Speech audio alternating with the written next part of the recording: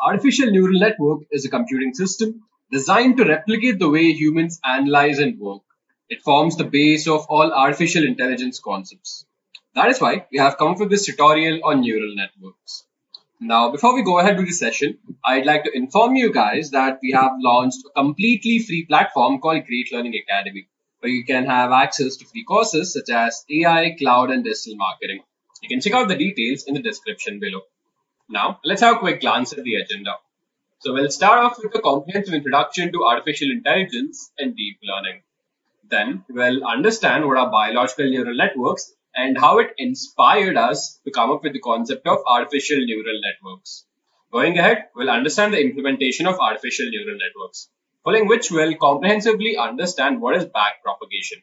And then finally, we'll have a demo where we'll be implementing these artificial neural networks with the R language. So let's start off with this session. In this video, we will see what is artificial intelligence, what does it mean, how it has evolved over a period of time, and what does it mean to you and me, and what does it hold for us in the future. Artificial intelligence has been gaining a huge momentum in the recent world, and it's making a tremendous impact in our career outcomes. But before we delve into that, let's understand what is artificial intelligence. So, what is AI? Let me ask you a question. Look at the photo above, and can you guess who that famous personality is? I think most of you guys would have guessed that it is Albert Einstein. But it's not an easy problem. Think about how your brain processed that information, and how did it recognize it? It might have noticed the facial features. It might have noticed the curly hairs. It might have noticed the distance between the eyes. It might have noticed another million features to come to the conclusion that it is Albert Einstein. So, can you make a machine to think the same way which you think? That's AI. The process of making a machine to think like how a human does is what is known as AI. However, humans' ability to think and make a rational decision in a critical situation is unparalleled, and even science is not able to crack that. So what does machines have for them? How is it superior? And how is it doing good? What do they have is computational power, and this has grown massively in the recent years. Let me ask you, what is the square root of 200? You'll not be able to tell me in a second, but whereas the computers can. But if you were to ask a computer to take a bottle of water from your kitchen, will it be able to? Well, the computer needs to know what does a bottle mean, what does water mean, and how to move, and where is the kitchen. Whereas the humans don't have any problem in that. So, making a computer to learn about its surroundings, adapt, and then grow is also AI. The term artificial intelligence has been around since a long time.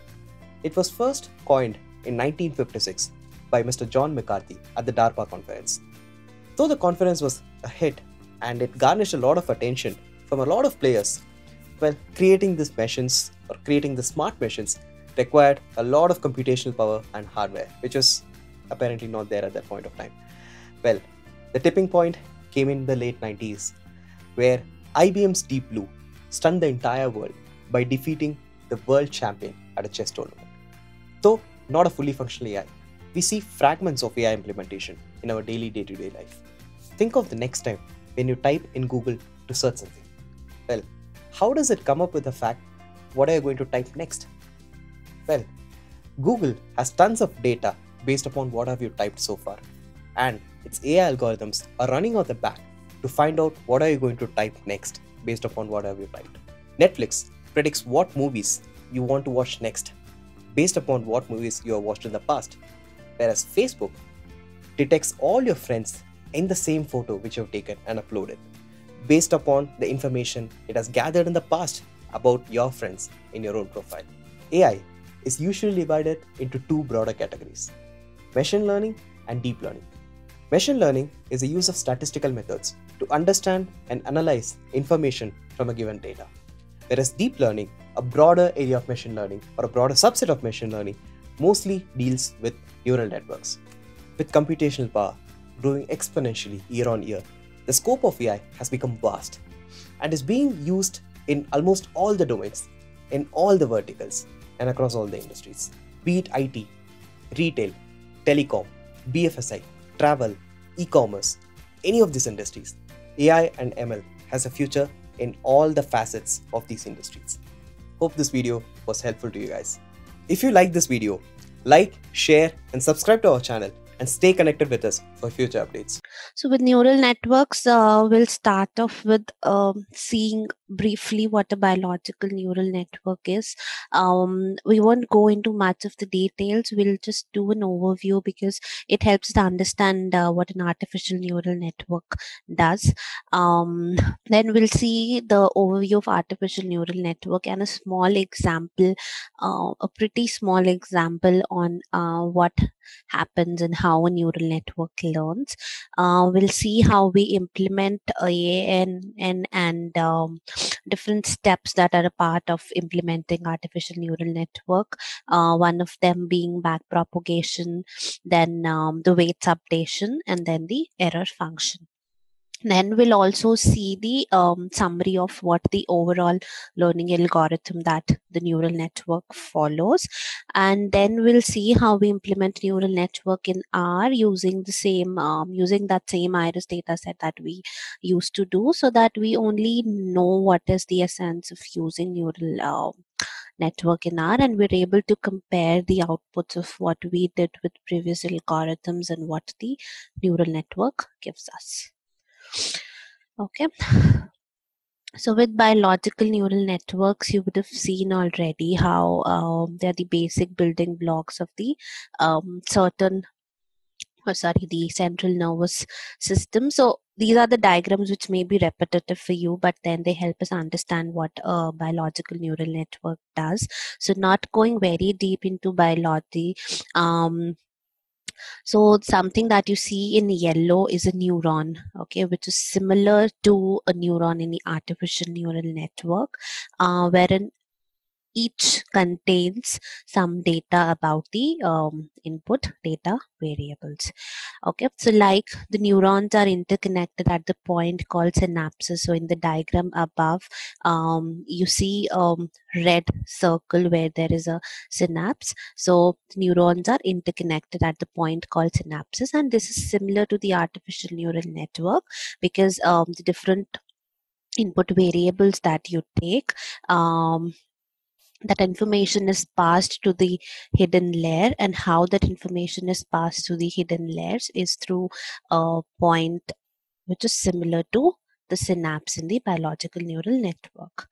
So there are three parts that are typically present in a biological neural network.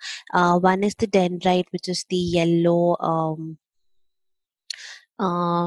we can say like terminals of a neural network, which are responsible to receive signals from the surrounding neurons. Then there are axons, which are nothing like a path. So comparing it to the artificial neural network, like there is a path when you go from the input layer to the hidden layer. There is a path in between which carries the information. So the axon is similar to that. Then the synapses are responsible for receiving the signals and learning from the past activities. How we correlate it to the artificial neural network is because if you know of the concept of back propagation, even the artificial neural network learns from its past activities. Hence, you're able to kind of relate the biological neural network with the artificial neural network. So each of the neuron here acts as a neuron in the artificial neural network. The axons act as a path where the information is traversed from one layer of neural network to the another layer of the neural network. Then the dendrites and synapses are used to send and receive information between one neuron to the other, and then they also enable the neural network to learn from the past activities, and that's how the algorithm improves itself. Okay, so this is essential to understand only because the artificial neural network gets its name from the biological neural network only. Okay. So this is again a small diagram to just show you how the information is passed with the biological neural network, and a similar kind of thing happens with the artificial neural network as well. Okay, so what happens is whenever a certain information is coming to a neuron, when a certain information is present in a neuron, so there's this thing called threshold, which we're also seen with the artificial neural network. So once that threshold is reached, one that threshold has been achieved, the neural network transmits a signal through the axon. And the similar kind of thing happens with the artificial neural network as well. Whenever the threshold is reached, activation function triggers, and then an information is passed from the input layer to the output layer. So we'll see how each of these steps in the biological neural network helps us also understand what is present in the artificial neural network. Okay, so this is how a basic of how an artificial neural network works. So the inputs that you see here are nothing but the input data variables with the data set they are working with. Then there are certain weights which are applied to each of the input variables. So the weights that are applied are nothing but they help the neural network to tell what is the importance of each of the variables. So this is also what we saw with the previous algorithms we learned. So each variable that is present in our input data set does not have equal importance. Okay, each input variable does not have equal importance. There are variables which are more important, there are variables which are lesser important. How that is decided is through these weights. So whichever variable is given a higher weight is comparatively more important than a variable which has a lesser weight. So this is how the weights are used in a neural network. So the set of inputs which are nothing but the variables from the data set are thought of as neurons. This is how we correlate an artificial neural network with a biological neural network.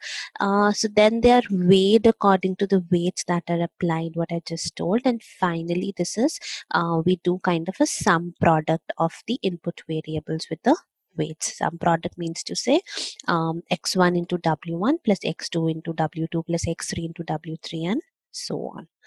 Okay, so the function that you see here, the summation function or the sigma function here, this can also be called as a transfer function. So this actually performs the sum product.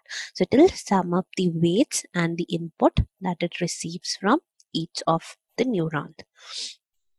The next step is to go to the activation function, which will decide whether or not a neuron will fire. So this is similar to the biological neural network, wherein with the threshold, we decide whether or not the information should be sent to the next layer. Okay, so if the threshold, so whatever sum you get using the transfer function, you compare it to the threshold. If it exceeds the threshold, the activation function decides to fire. When it fires, the information is passed from the input layer to the output layer, like similar to what happens in the biological neural network. When the activation function fires, information is passed from one layer to the other.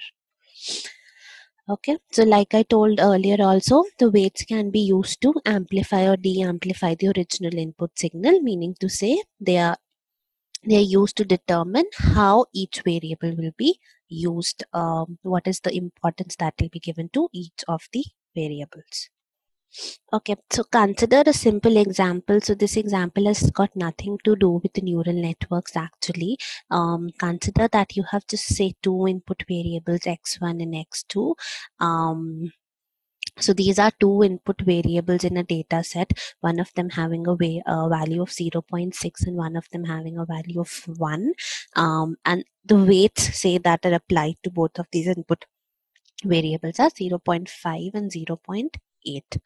Okay, and you've also been given a threshold of 1.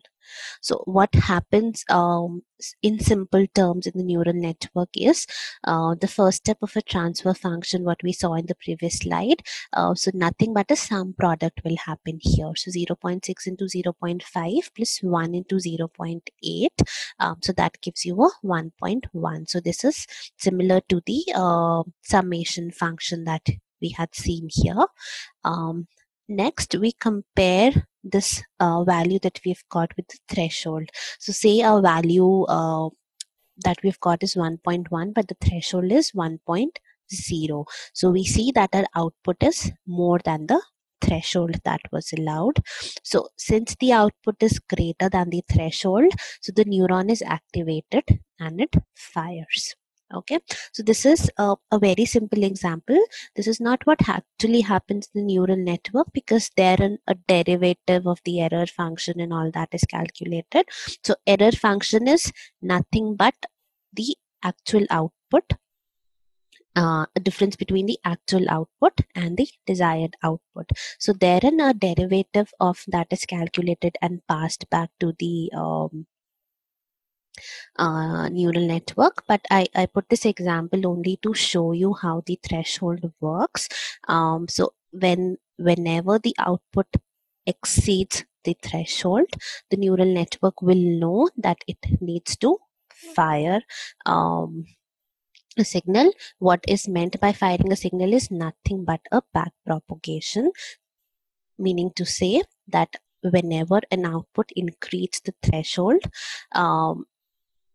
the algorithm will whenever the output increases the threshold, a back propagation will occur and a reiteration will occur. A new iteration within the neural network will occur, and the output, the algorithm will try to improve the output. Okay. Now we'll see how we implement the artificial neural network. So this is a simple diagram to show how a neural network works. So there are, for example, 3 input variables and 2 output variables here. So there can be any number of hidden layers that are present in the neural network, and the hidden layers actually perform whatever the algorithm needs to be applied is done by the hidden layers only. There are different ways on how we decide how many hidden layers are to be present, and we'll see that when we work with R.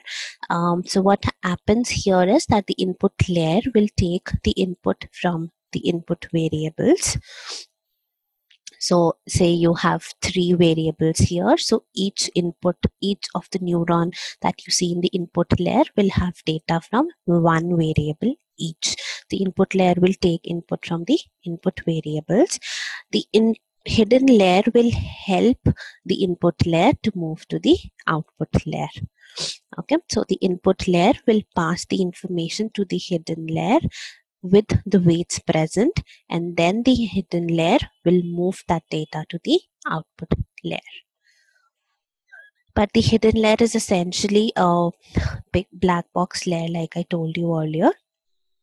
You will never be able to understand what is happening with the hidden layer. And the output layer will throw you the final output. So this is another way to a more detailed diagram of the above diagram. So what I'm trying to show here is that there could be any number of nodes that one can be present at every layer, and then there are weights that are applied to the inputs. Excuse me. Okay, so then there are weights that are applied to the inputs that take them to the hidden layer. So if you see in the diagram below, there are 3 inputs, 1, 2, 3, and then there are some weights which are applied to the each of the inputs when it is being taken to the hidden layer. So each input variable with some weight applied will go to each neuron in the hidden layer. So if there are 3 input variables and there are 3 hidden layers, so each of the inputs, like the input I1 will go to each of the neuron in the hidden layer, and a different weight will be applied when it goes through each of the neuron in the hidden layer. And there is another category of weights. So one is the weights that are applied to the input variables. There is another category of weight which we call as the bias values. So bias values are again used to train the neural network. So this can be compared to, if you remember, with the regression also. We used to have a similar thing wherein we'll have some weights that are assigned to each of the variables. So that were the coefficients back in regression, when you used to get an equation something like y equals to a plus b1x1 plus b2x2 plus b3x3 and so on. So when there were coefficients in regression are the weights which are in the neural network, but there was also an intercept which was the unexplained variance or unexplained output that the intercept used to capture. So similar happens here with the hidden bias. So if there is some information that the input variables along with the weights cannot capture, that is captured by the hidden bias.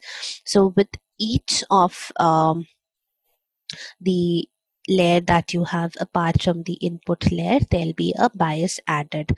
Like if you see in the diagram here, with the second layer, that is the hidden layer present in the between, there's a hidden bias that is added. And with each hidden layer that you have, like here we have just hidden layer, but with each hidden layer that is present, there'll be a hidden bias for each of the layers. And finally, there will also be an output bias which is present for the output layer, nothing but the intercept what we used to have with the regression equation. Okay,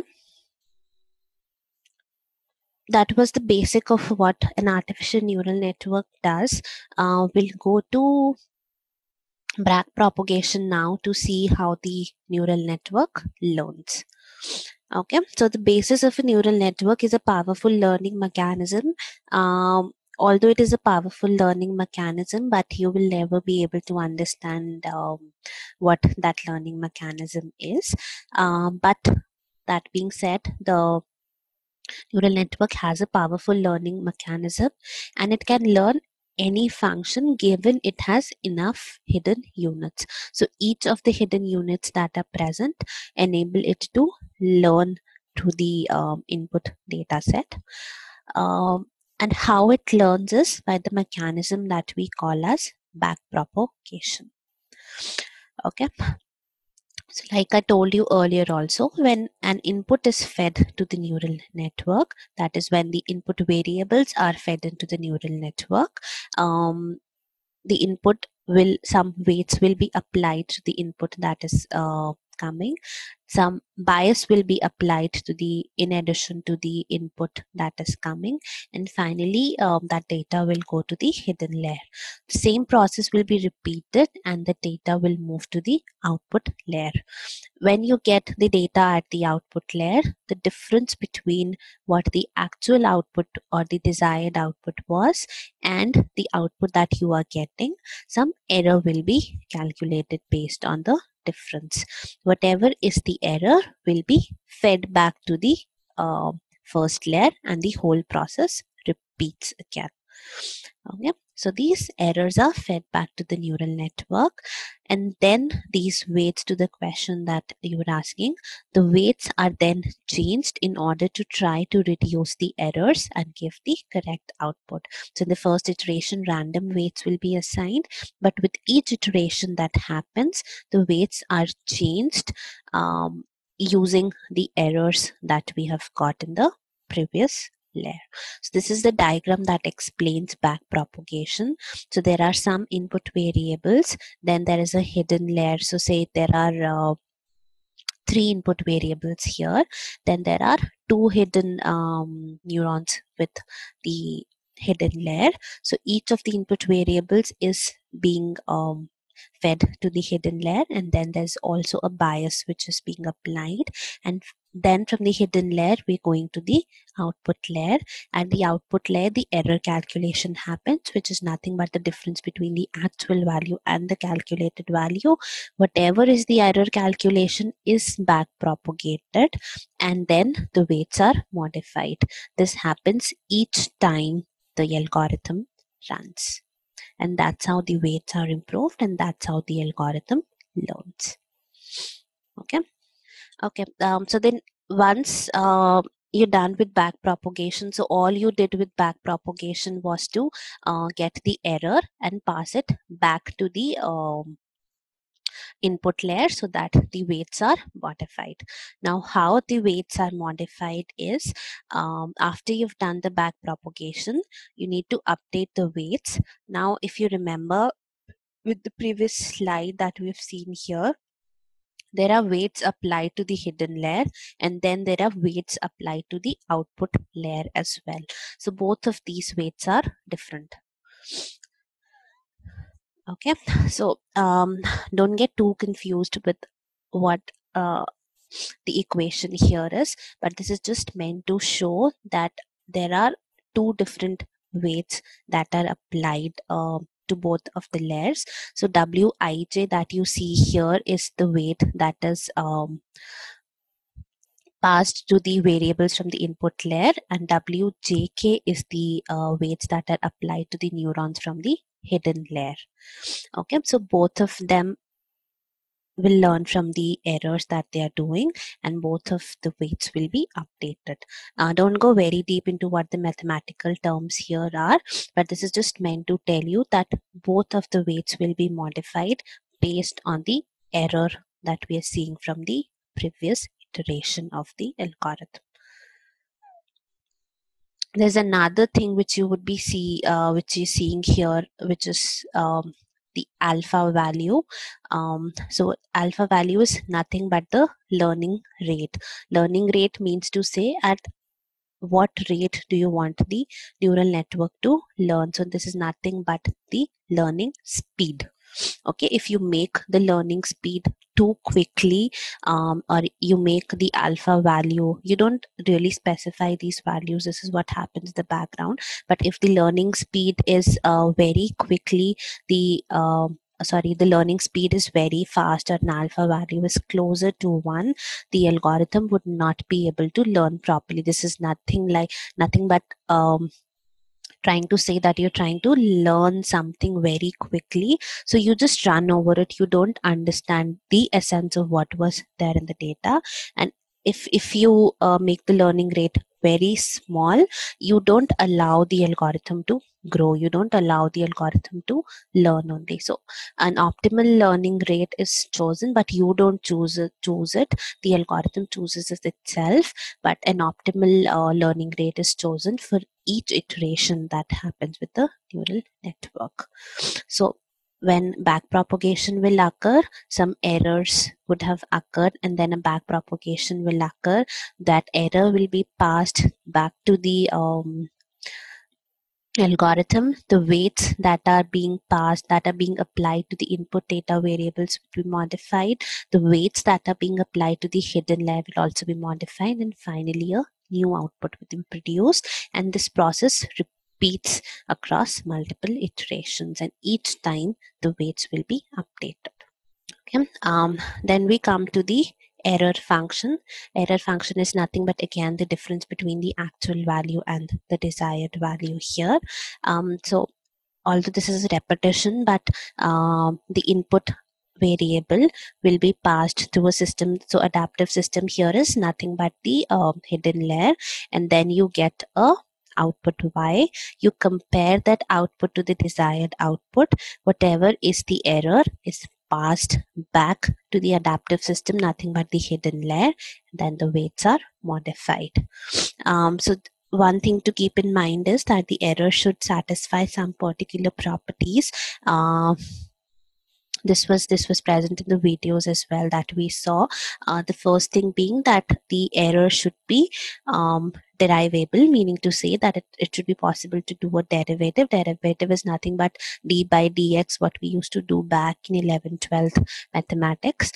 So it should be possible to do a derivative. Why? To answer to one of the questions earlier, the threshold that we calculate, the threshold that we specify is a derivative of the error. Okay, so if it is not derivable, so the threshold thing will not work.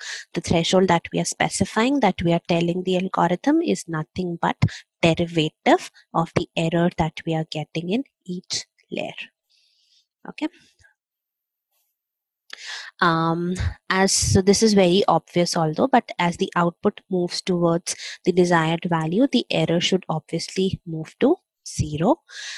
Error should be negative, again for the reason that we should be able to do a derivative of it.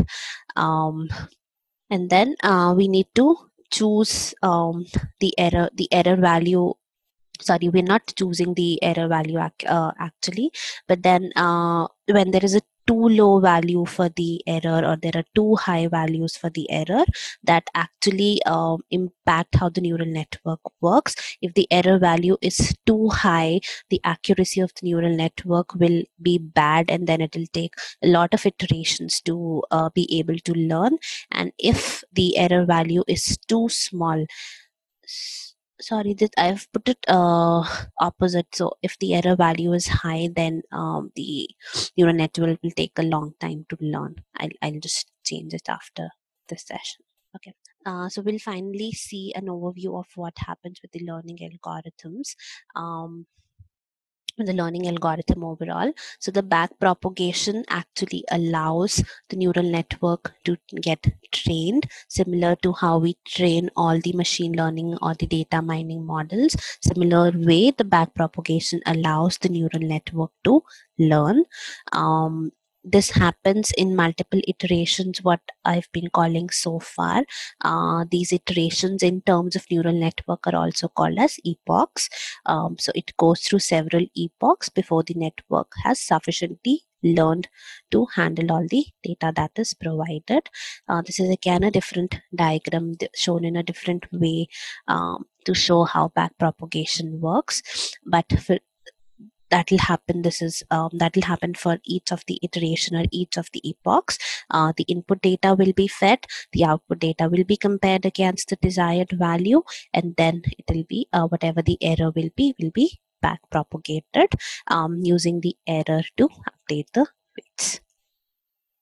Now when will this stop? Meaning to say that each time when a particular error is calculated based on what was the output versus what was the desired output, and then a back propagation occurs. So this process keeps on repeating.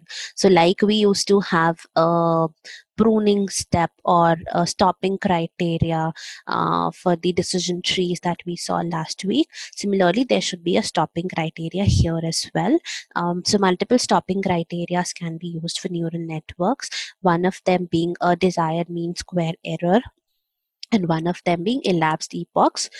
Desired mean square error tells what is the error that we can allow the data to have, what is the flexibility that we're giving the data to have, and elapsed epochs is nothing but what is the number of iterations that we want. So a neural network cannot run indefinitely through 10,000 or 1 lakh iterations. This varies with the data that you have, but it cannot run indefinitely. So we need to specify the number of iterations for which a neural network should run. So both of these are used as stopping criteria for the neural network. Okay, so again, I'm using the iris data set that we had seen with the previous algorithms as well.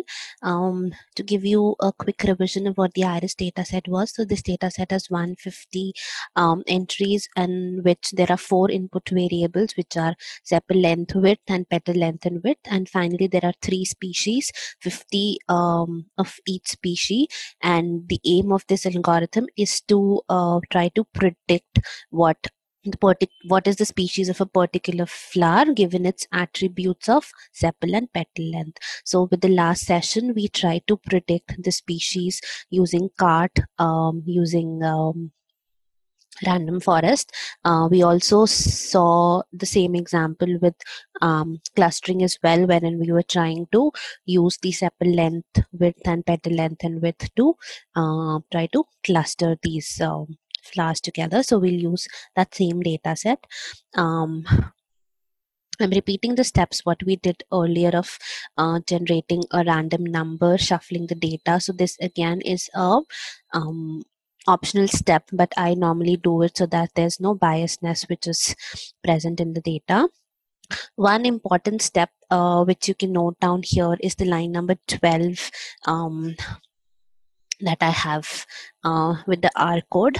So if you remember with neural network, this was being done in the example that we did, and this will also be useful in the example that you do with your mini project. So if there is any variable which is categorical variable, something like the species that you have here, where it is setosa, versicolor, and virginica. When you have three species, you cannot have the data in this format when you work with neural networks. So you need to have three columns which are in forms of 1 and 0.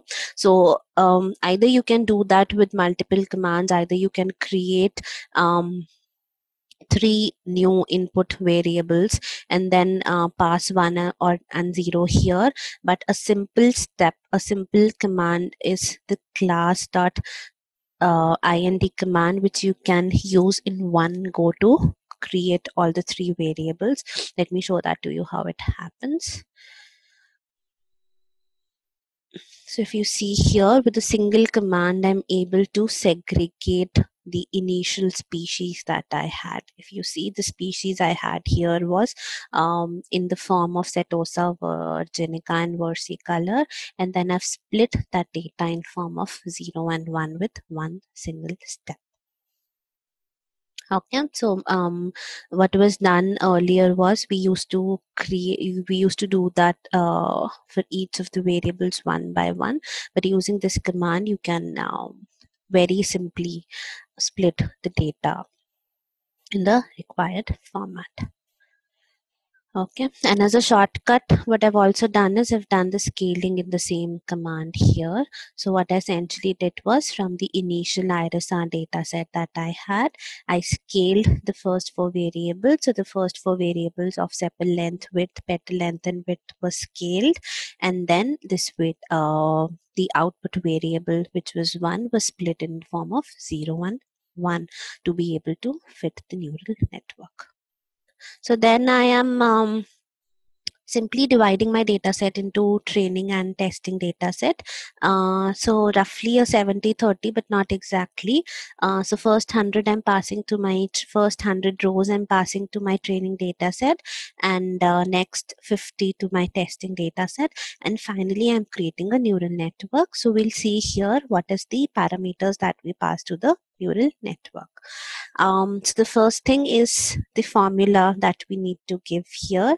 So the formula here tells me that these three, which now become my output variables, see setosa, versicolor, and virginica, which now become my output variables, are a function of 4 independent or the input variables. So this is the formula that I've specified. Data is the training data set. Hidden specifies the number of hidden layers that you want. So a thumb rule to choose the hidden layers is under root of the number of input variables that you have. So if you have, I had 4 input variables here, so I chose 2.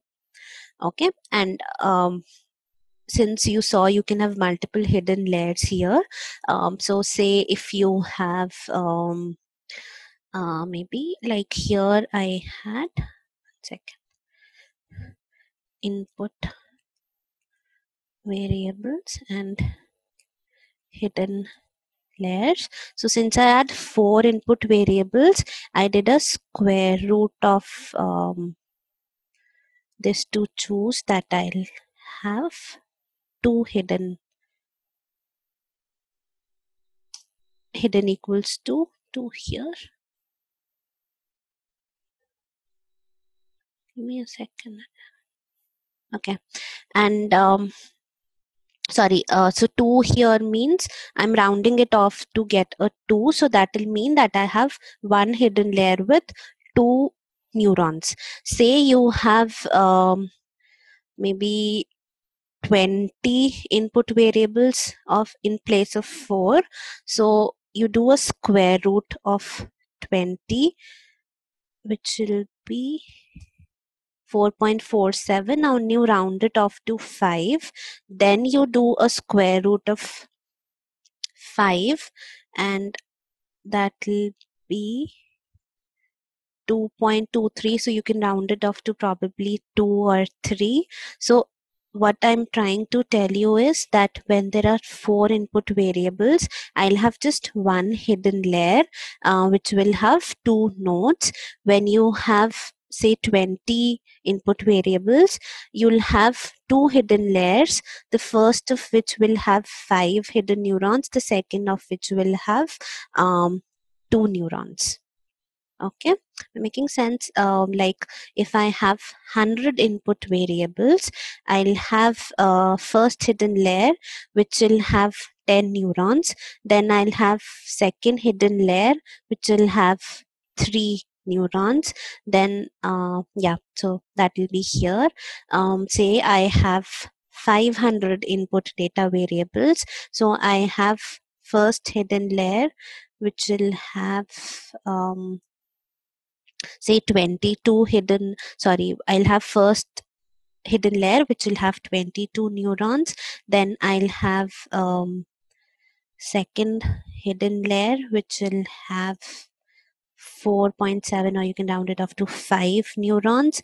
Then again I'll have third hidden layer which will have 2 neurons. So this is how you decide the number of hidden layers that you have with the data and number of neurons that will be present in each hidden layer. Let me kind of erase this and do this again. Okay, so input variables and then the hidden layers. So when I had 4 input variables, I do a square root of 4, that will be 2. So I have one input layer which has, so this will be the first hidden layer with 2 neurons. Okay, so you kind of keep doing the square root multiple times. So I'm doing a square root here the first time. Second time when I do a square root of 2, I come to approximately 1. So then I stop. Okay, meaning to say when I have 4 input variables, I get a 2. So that will be first hidden layer with 2 neurons. Say if I have 10 input variables, I'll do a square root which is approximately equals to 3. So I'll have a first hidden layer with 3 neurons. And then I'll do a square root of 3, which is 1.7, and you can round it off to 2. So I'll have a second hidden layer with 2 neurons. Okay. Now if you do a square root, you keep on doing the square root iteratively. So now if you do a square root, you will get something like 1.4 or something. So there you stop. So with 10 input variables, you'll have 2 hidden layers. So with the hidden layer parameter that you're specifying here, I did a 2 here because I had just one hidden layer. So you need to give hidden equals to 2 here. With the 10 input variables, you need to give hidden equals to C of 3 comma 2. 3 means first with 3 neurons, second with 2 neurons. Okay, like a bigger example, if we take, I have 500 input variables, so I do a square root of 500, that will be say 22.36, and I'm rounding it off to 22. So I'll have first hidden layer with 22 neurons. Then I'm doing a square root of 22. That gives me 4.69, and if I round it off to 5, so I'll have a second hidden layer with 5 neurons. Then I do a square root of 5. Square root of 5, which gives me 2.23, so I round it off to 2, for example. So then I'll get a third hidden layer with 2 neurons. And then when I'm doing this with R, I'll give hidden equals to 22, 5, 2. So this means 3 layers, first having 22 neurons, second having 5 neurons, third having 2 neurons. Okay. So next is the threshold. So threshold is nothing but a derivative of the error that will be calculated at each step. So we can also see that from the help in R. See the threshold. So threshold is numerical value specifying the threshold for the partial derivative of the error function as a stopping criteria. So at each step, some error will be calculated as a difference of the actual value and the desired value, and then you calculate a derivative of it. So say the error in the first step is 2, for example. So you calculate a derivative of it, then backpropagation will occur, then a reiteration will occur, and this process keeps repeating. So this threshold equals to 0.01 says that keep repeating until you receive a derivative of the error function, which is 0.01. Okay. So in the first iteration, maybe derivative of the error function will be, say for example, 1. Then you backpropagate, reiteration occurs, then the derivative of the error function maybe comes down to 0.9. Then you repeat it, backpropagation occurs, then maybe the derivative of the error function comes down to be 0.6, then 0.2, 0.1, and till it comes down to 0.1, you need to keep repeating the algorithm. Okay. The next step is, so this is one stopping criteria. Threshold is one stopping criteria. Step max tells you what is the number of iterations you want. It is possible that even with 10,000 iterations or 10,000 cycles, the threshold doesn't reach 0.01.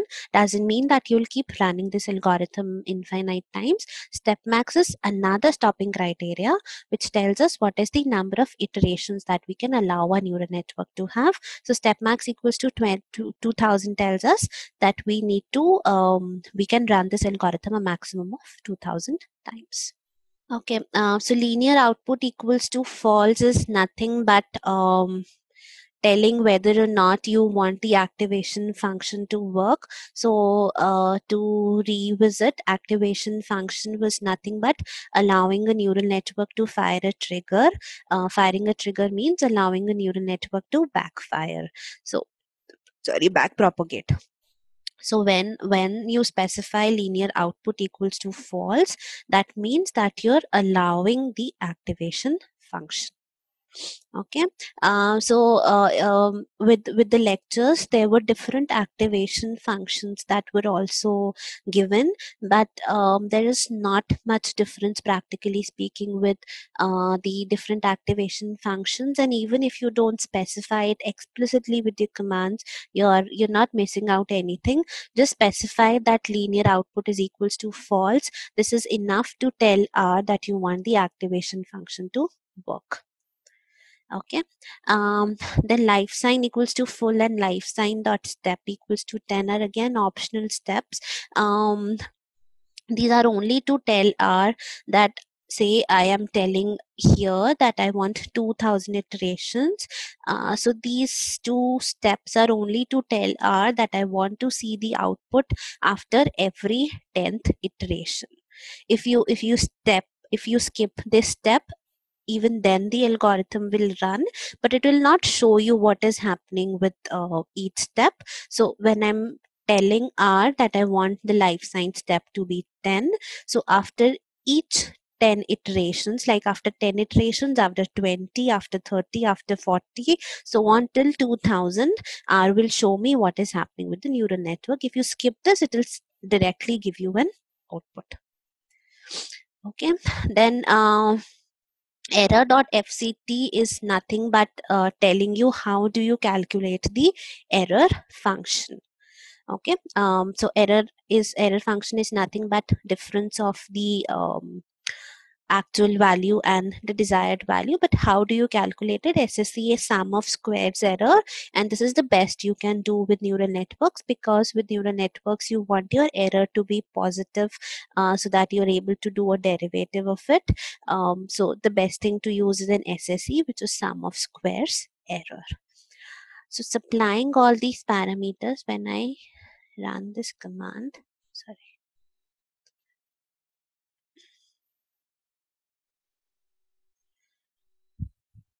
Okay. So I ran this command. See, there are two hidden neurons. That was what I had specified with each iteration. So I told that I can do a maximum of 2000 steps, but my algorithm stopped with 125 steps. So when there were 10 steps, when 10 iterations had occurred, my error was 2.869. After 20, it reduced to 2.795. After 30, it reduced to 1.487. And finally, after 125 iterations, my error reduced to 0.03541. So the stopping criteria which worked here was this threshold. So a derivative of 0.0351 would have been lesser than 0.01, and hence it stopped here.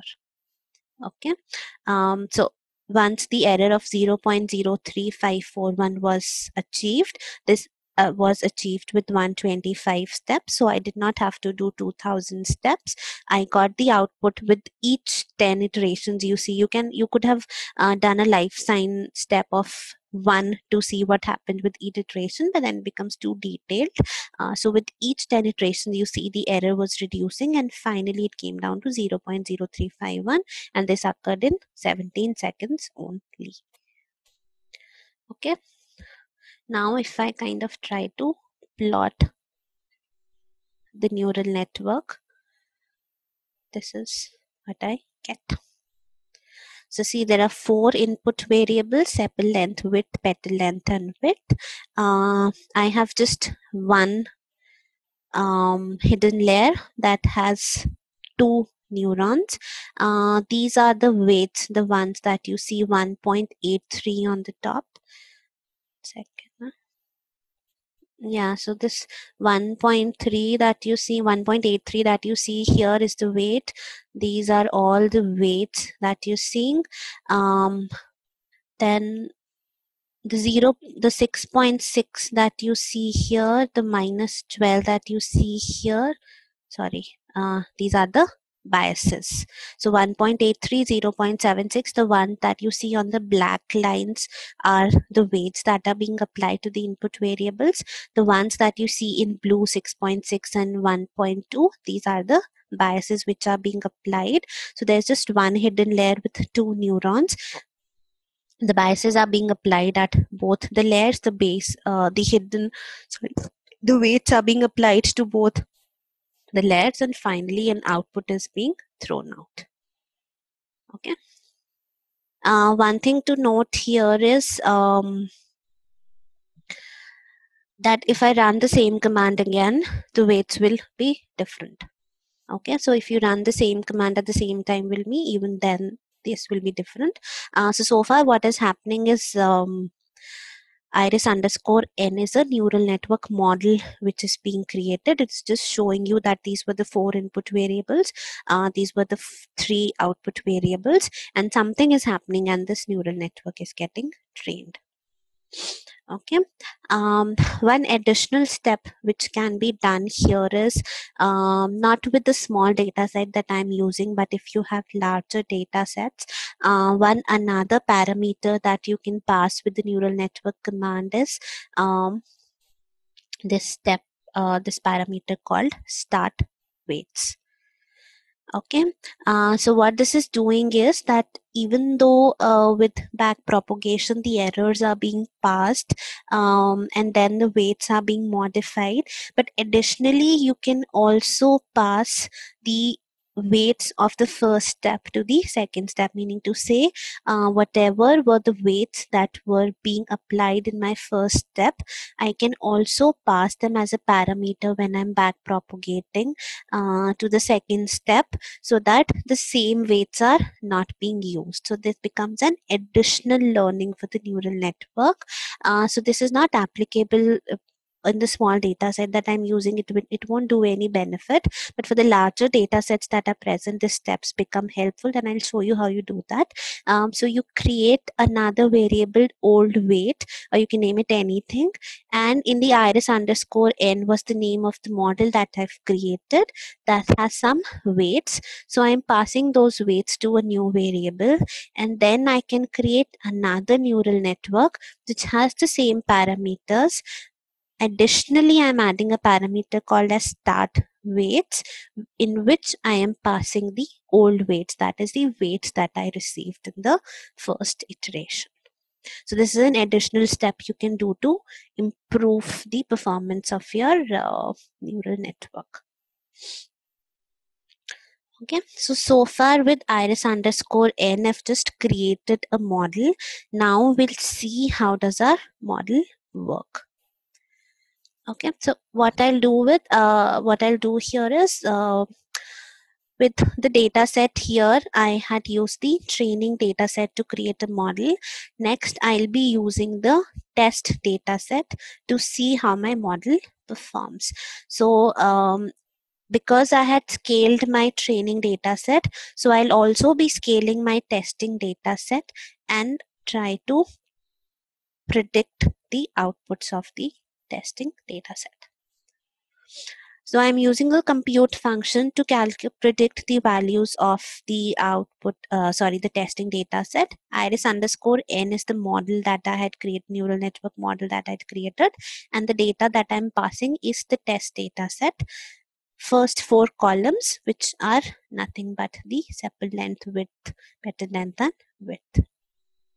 Okay, so finally, when I try to predict the values of my test data set, this is what happens. Now, since this is a scaled data set, so the numbers are achieved in this way, but you can again use these numbers as well to also do a prediction. Let's see how do we do that. So you see we had 3 species which were possible, and in the results that I get these are 50 entries which was in the test data set, and I get some scores for each of the species.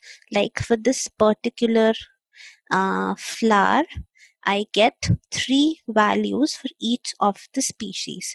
So the probability that it is a setosa is 0.001. The probability that it is versicolor is 0.01, whereas the probability that it is virginica is 0.99, which is 99%. So this flower, which is in the row number 131, will be a virginica. Similarly, the flower which is in this row 10th will be a setosa. The flower which is in row 95 will be a versicolor. The flower which is in 142 will be again a virginica. This one will be a versicolor. So what I'm essentially doing here is I'm trying to use the neural network model to predict what will be the class of my flowers in my testing data set. Okay, so pass the testing data set. I pass the neural network model, which contains the learnings that it has from the training data set, and I'm using this to predict. So this is the main step. Do not get confused with the other steps, because I'm just doing kind of formatting to give you a nice looking output there. But with this step, I'm trying to predict the values in the testing data set using the learnings I have from the neural network model. Okay, so with the results that I got here, I'll kind of try to compare it. So these are the predictions that my neural network model is making. These are the predictions that I'm trying to make for my testing data set using the neural network. But I should also be able to compare it to the actual values to see how good my neural network is doing. So okay, what I did with this step was nothing but I tried to, like I was telling you theoretically here, on how this would be a Virginica and this would be a Setosa and this again will be a versicolor. So I kind of tried to put that in words so that we don't have to read through the numbers. So these three commands that I'm doing here are doing nothing but producing this result from this result. So the first one should be a Virginica, the second should be a Setosa, the third should be a versicolor. This is what I'm doing here, telling R that whichever is maximum out of the three columns, I want that column name to come in my result. So this is the result that I get as a result of prediction after my neural network for the 50 entries that I had in my test data set. These are the predicted species of the flowers using my neural network model. Now I'll be using these 50 predicted values against the initial against the actual values to see how good my neural network is doing.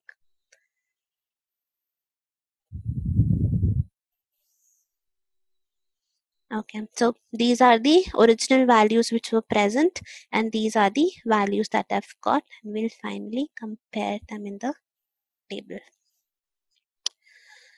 So you see we have out of 50, so this matrix, if you don't know it already, we call it as a confusion matrix to see how good our models do.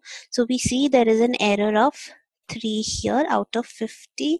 There is an error of 3, so 47 values are being calculated fine, and hence the accuracy of this model is 94%. To tell you quickly again what I did here, I used my neural network model to predict what species each of my flower belongs to in the testing data set. Then I compared it with the actual species which were present, and finally I get this table which tells me that I have an accuracy of 94%. Okay, so weights will change according to the error, whatever the error is. The end aim is to get a threshold of 0.01, passing whatever weights possible. So it is entirely possible that when you run this algorithm the second time, if you remember here, we had done this with 125 steps. Okay, when you run this the second time, it may take lesser steps, it may take more steps, but towards the end, your result will be the same. Okay, because the algorithm will stop when it achieves a threshold of 0.01. Just to tell you, I'm running this algorithm fourth time since yesterday. Once it has run with 300 steps, once it ran with some 95, 96 steps, and once it is running with 125 steps now. But your end accuracy will be the same. The same confusion matrix you'll get no matter how many times you run the same algorithm, because it will use the threshold to stop, and the weights can be anything. Okay, so for today's session, I'll just be doing an exploratory data analysis that will help you just see which variables should be used and which should not be used. Towards the next session, we'll try to actually solve it to see which what is the output that each of the algorithm throws. Okay, I'm importing the data set. Okay, so when I'm viewing this data set, it contains approximately 3000 or like 2940 rows, and it has 35 columns. Structure is just an additional step to see what the structure is. So we have a total of 2940 rows, and then we'll now go to each of the variables individually. So when I start off with the attrition variable, one thing to note here is that these variables have been arranged in an alphabetical order. So you need to, if for better understanding, you might want to rearrange these columns so that similar columns are together. I haven't done that, but maybe you can do that, arranging the similar columns next to each other so that it becomes easier for understanding. So we see here when we start off with attrition, so there are a total of 2940 employees, out of which 474 had an attrition. Okay, so that becomes 474 upon 295 2940. So approximately 16% of people had an attrition, and we'll see what impacts the attrition of these 16% of the employees. Okay, so we'll start off with each of the variables one by one and see whether or not that variable should be included here. So I'm starting off with the age, which is the first variable here. So you see the minimum age is 18, the maximum is 60, and the median excuse me, the median is 36, which is somewhere in the mid. So the data looks like not being very skewed. We do a box plot of it and we see that it looks like a normal curve, the age. So there are people from the ages 18 to 60, and the data is normally distributed. Now I'm trying to see so this is another way. I did a box plot, and this is another way to do a clearer histogram. We could have done it using the hist function as well, but you can also use ggplot to do a histogram, which gives you a more precise histogram to see the distribution of the age. And finally, I'm again using ggplot to see the impact of age. So what I did here was, for the continuous variables that were there with the data set, I'll try to see what is the impact that those variables have. So when I do a ggplot of the age, I get an output something like this. So what this tells me is, the pink color shows the employees that have an attrition and that do not have an attrition, and the blue color shows the employees that have an attrition.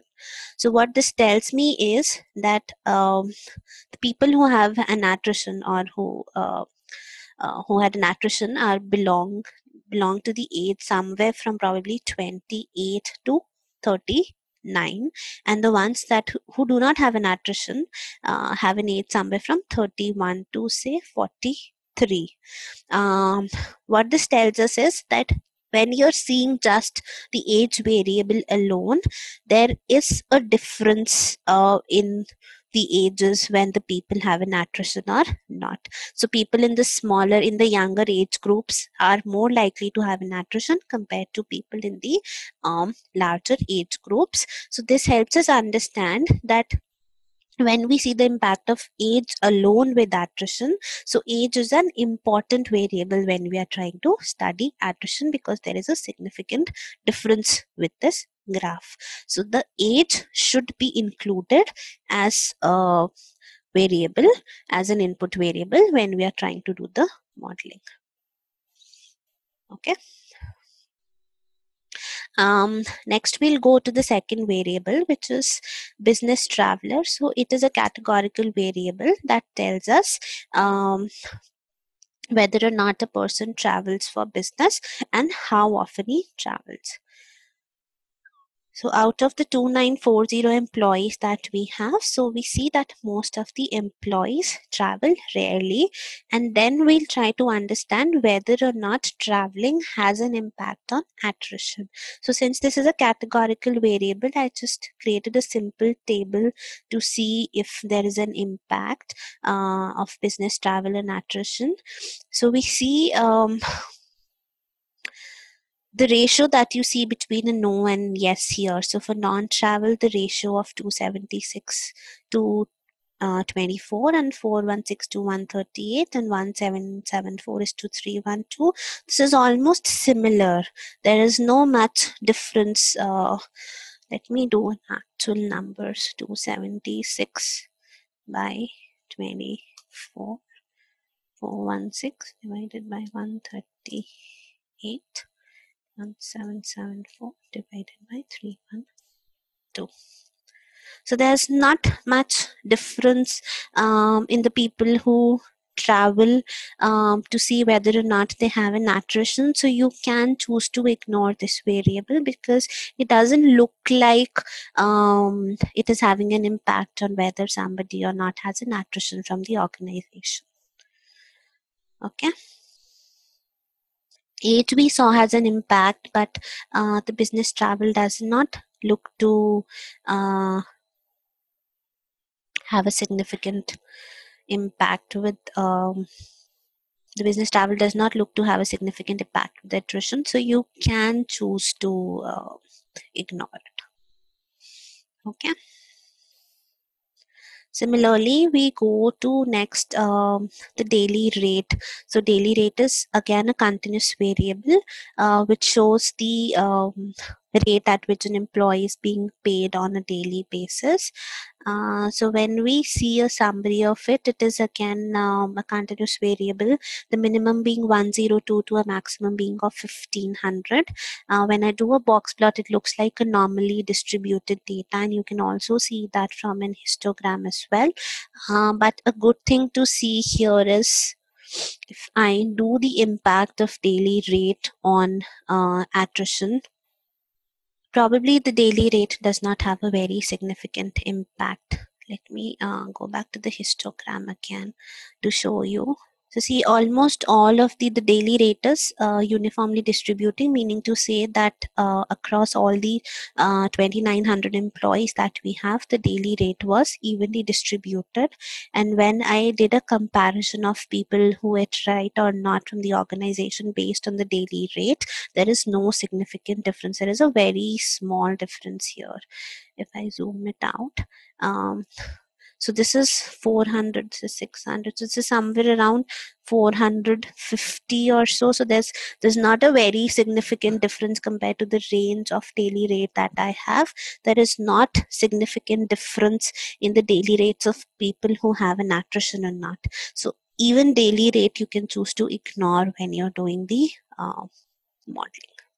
Okay, with age we had a significant difference. With daily rate we do not have a significant difference. And also we saw from the histogram that the daily rate is not very varied. It is almost constant. The frequency of the daily rate within the employees is almost constant, so it doesn't look like having a very significant impact. So you can choose to ignore the daily rate variable as well. Okay, next we go to the department, which is a categorical variable. So we'll just see a summary of it. Okay, so see, this is significant here with the human resources. 1656 divided by 266, and so this is evident from the data as well, but I'm trying to show it more clearly.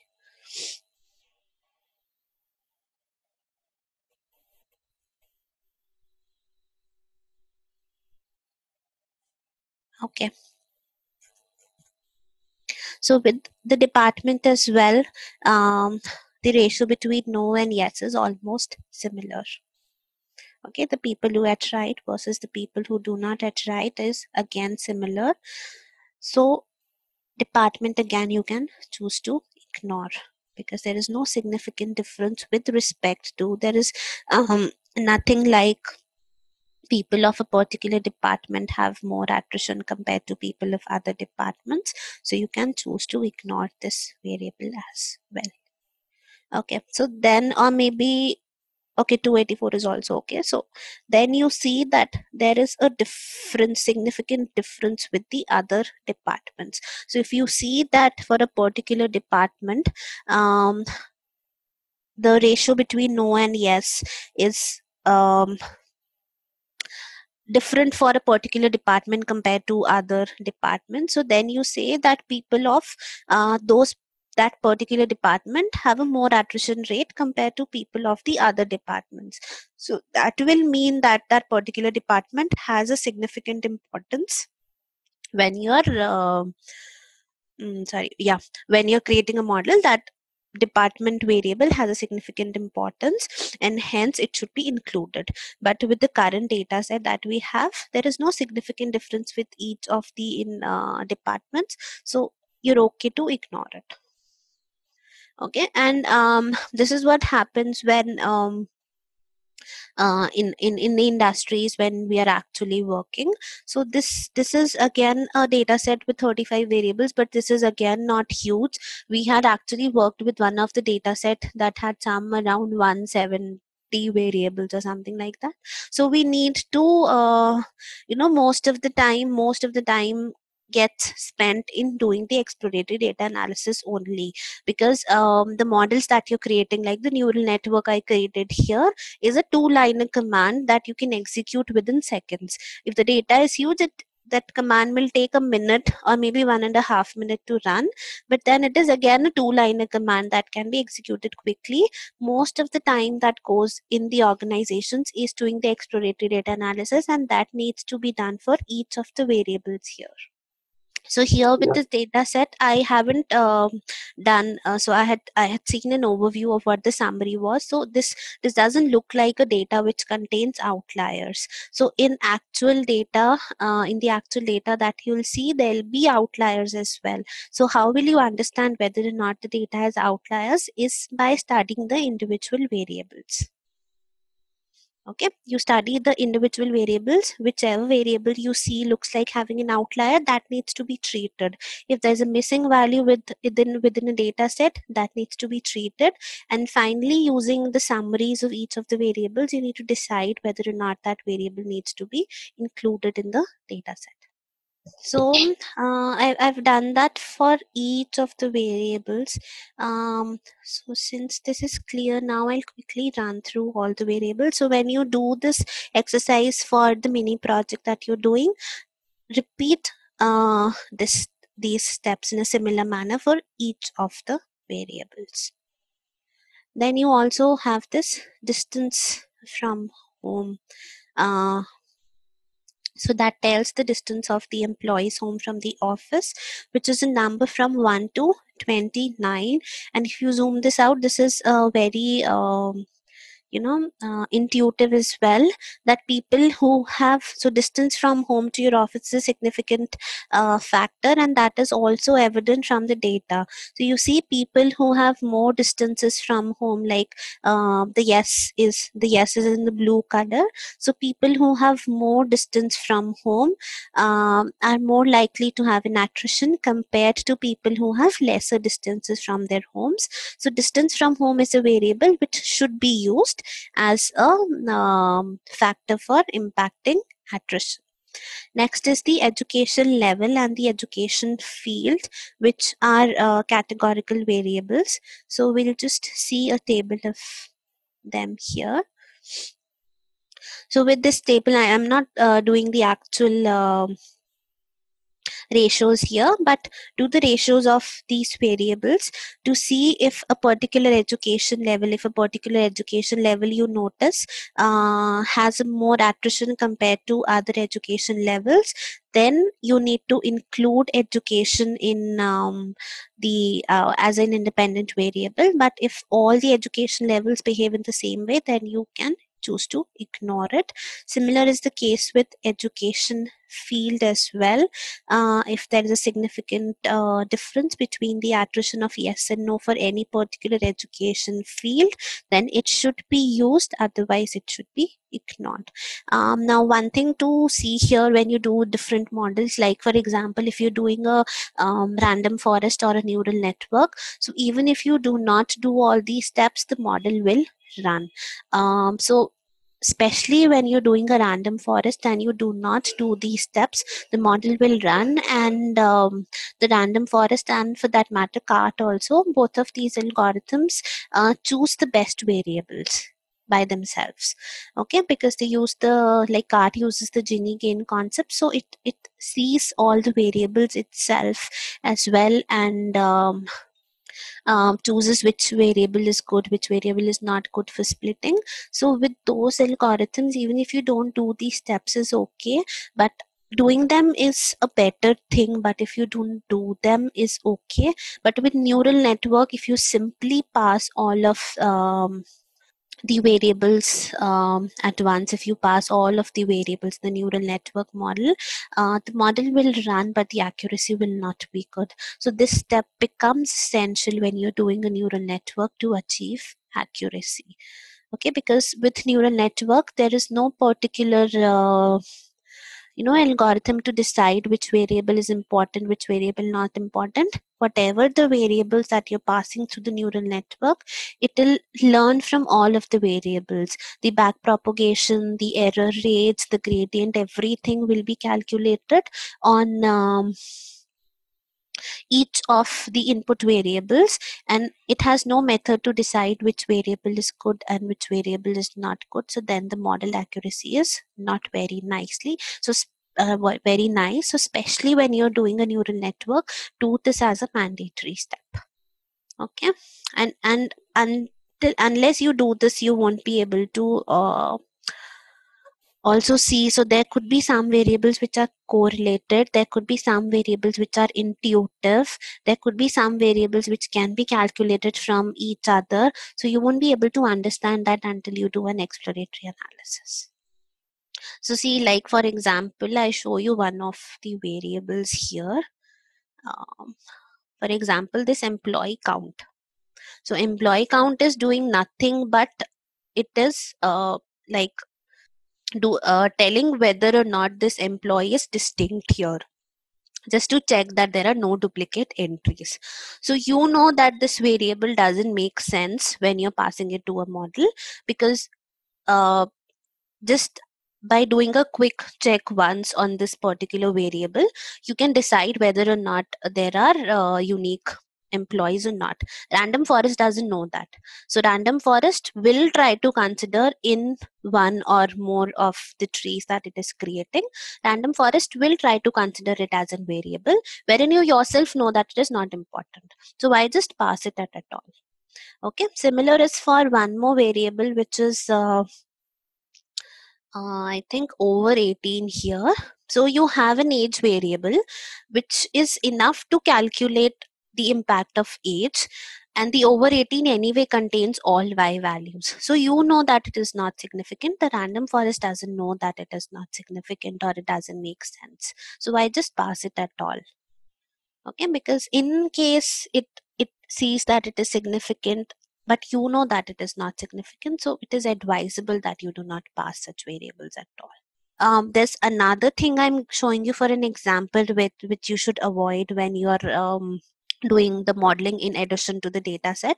Say you have a salary of, like you had monthly rate here, say you have salary of January, salary of February, salary of March, and so on till salary of December for the employees, and then you also have a total salary in your data set. Assume that the salaries for each of these months are different, they are not the same. Say this is 1000, this is 1200, this is 1150, this is 1300, and so on. So these are not same, and then you have a total salary which is sum of all the salaries, and you have all the variables here.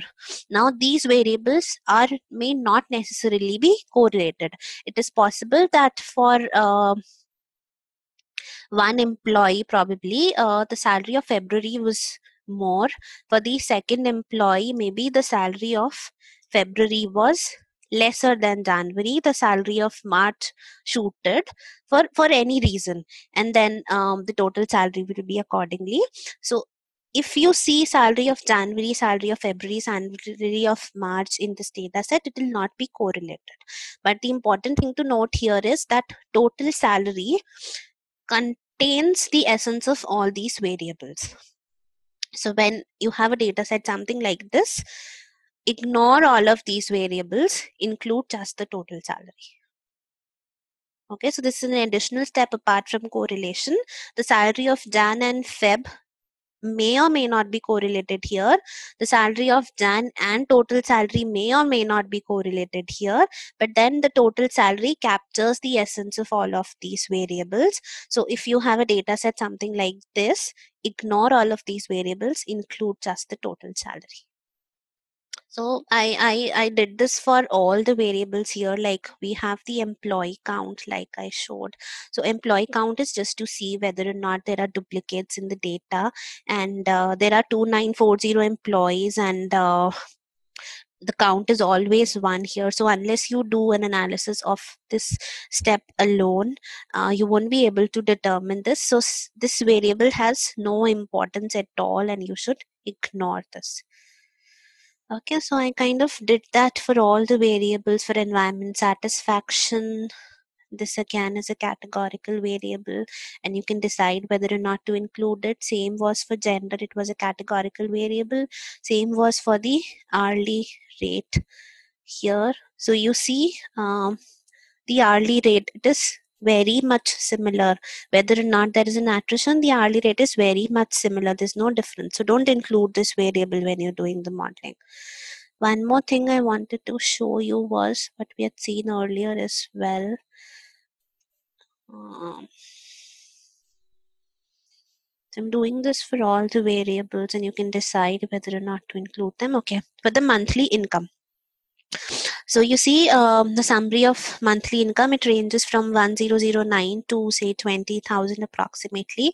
When I do a histogram of it, okay, so we had seen this when I showed you the air pollution regression example. We had seen this, but see the histogram of monthly income is highly skewed. Okay, so this again should be considered before you do the modeling, that there should not be any skewness in the data, because if it's not normally distributed, the data will be biased to learn more from the monthly income. Like here, probably the monthly, more people have monthly income in the ranges of probably 2500 to 7500 contains most of the people. So the model will learn more from the employees that have salary ranges between 2500 to 7500, and lesser from the employees that have salary ranges in the other that have salaries in the other ranges. So the data should also not be skewed when you're doing the modeling. So when I do a log of it, the skewness gets removed, and hence when you're passing this variable, you should not pass the monthly income, you should pass log of monthly income as the independent variable before doing the modeling.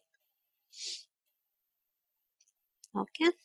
So couple of things to check is, one is the missing values, one is the outliers, then see whether or not they are correlated, the variables are correlated. Then also see what I told you in the example, if one variable can be computed from the other variables, then use just one of them. Then also see whether or not the data has outliers or not. If it has whether or not the data is normally distributed or not. If it is not normally distributed, do a transformation and then pass the transformation as a variable rather than the individual variable. Okay, so monthly income you see has a significant impact on the attrition. The people who have a smaller monthly income and the people who have a higher monthly income. Okay, I've done that for all the variables. This is again over 18 variable, which contains all y's, that all of the people are above 18. So that is a totally non-significant variable. We see one overtime variable again. See, this tells you that overtime out of 578 and 254, and then this is approximately 1900 and 220. So people who do overtime have a more likelihood of having an attrition rather than people who do not do overtime. So overtime is a significant variable. The same thing what we saw for monthly income also applies to percent salary hike. So see, this again is a heavily skewed data set. So you need to do a transformation of it before you actually pass it. So I use this box Cox test which we had seen earlier when we did regression. So I used the the lambda value here, and when I plotted transformed value of the percent salary hike, the skewness looks like having been removed.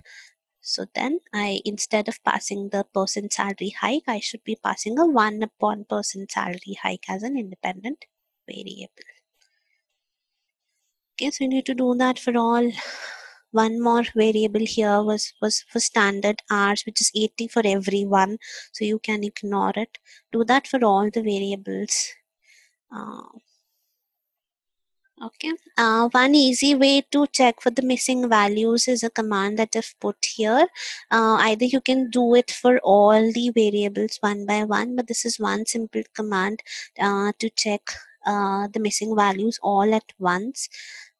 So when I run this command, I'm just checking whether or not there are any NAs in any of the values, and I'm creating a matrix based on that. So it shows you for each of the variables whether or not there are any missing values. Okay, so it shows 0 0 0s in all of the values, means that there are no missing values in any of the variables. Thank you. Okay, Okay, thanks. thank you.